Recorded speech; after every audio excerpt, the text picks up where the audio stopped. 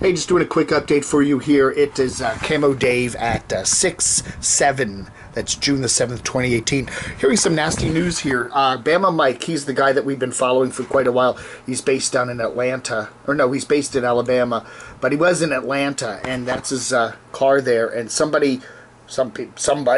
group of people, whatever, broke in the back window, and they took... Oh my goodness, they took a whole bunch of stuff. They took his camera equipment. They took his wife works as a nurse. They took her nursing license. They took a whole bunch of stuff. They took his debit card, and there was all of a sudden charges on his debit card. They were sucking money out of his bank account.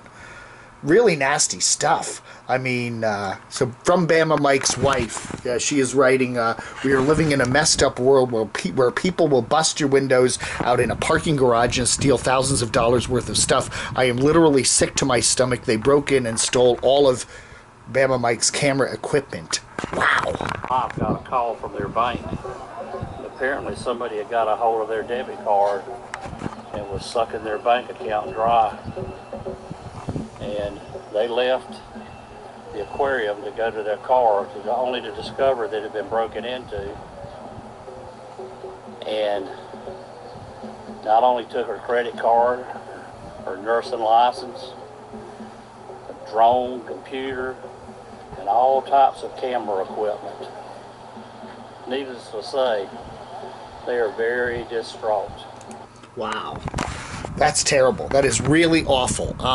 So anyway, Bama Mike's had a tough couple of weeks. I mean, he had the police.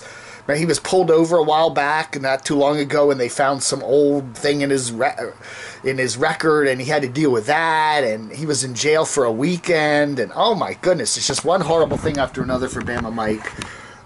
Who did a very nice interview with Blind Views earlier this week. Really struggling YouTuber. Let's see what happens. Anyway, we'll break into your favorite YouTube programming with the latest news on this. Maybe, definitely more tomorrow. But there's Carolina Tony here. They're good friends anyway. Anyway, so we'll let you know more about Bama Mike tomorrow or later today or whenever. But wow, what a bad day.